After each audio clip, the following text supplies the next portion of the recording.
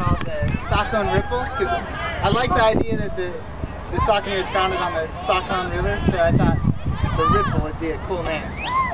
We'll see. If it comes out, then you know I'm part of that design. So I guess my biggest message for you guys here living in Southern California is you guys live in a hot spot for track and field. You might not know this, but you know, Mount Sac Community College, they host the Mount Sac Relays. Santa Monica Track Club up the road have some of the best middle distance sprinters in the country.